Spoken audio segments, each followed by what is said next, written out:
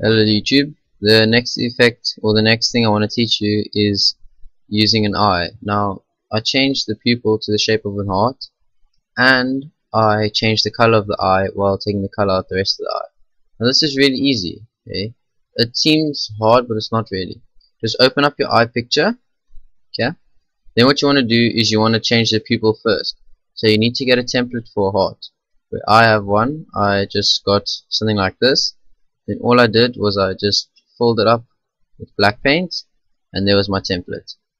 Then just put everything, make it float all in Windows. That basically means that you can take layers from the one and put them in the other, and like that. So I just take this layer and I put it into this document.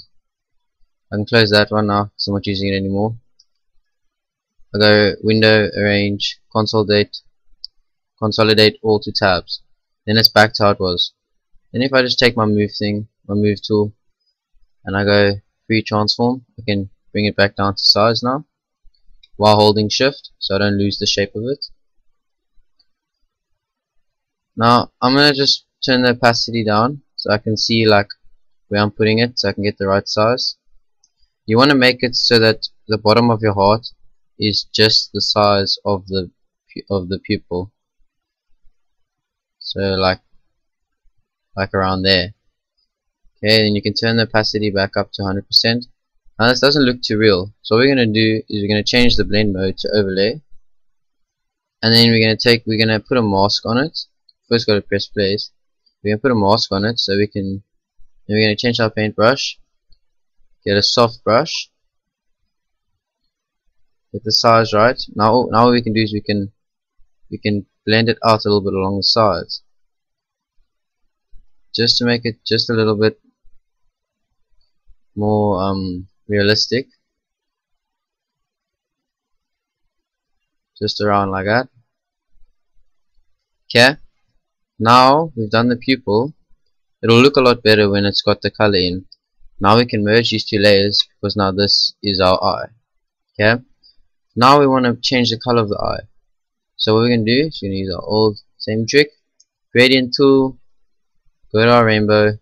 We're going to start it over here, and we're going to end it over there, so we get all the colors inside the eye.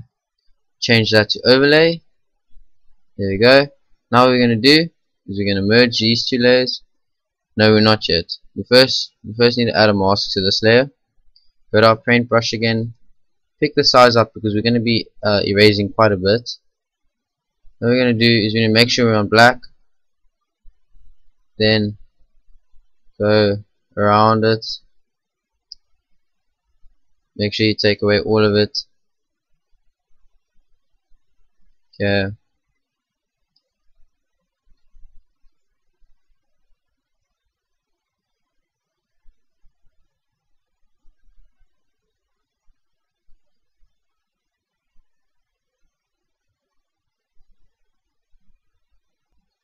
okay, now this is colorful. Now if you want to make this image black and white, what we do is you go to hue and saturation, and you just put this all the way, just put the saturation all the way to where it's not red, where it's white, and that'll make it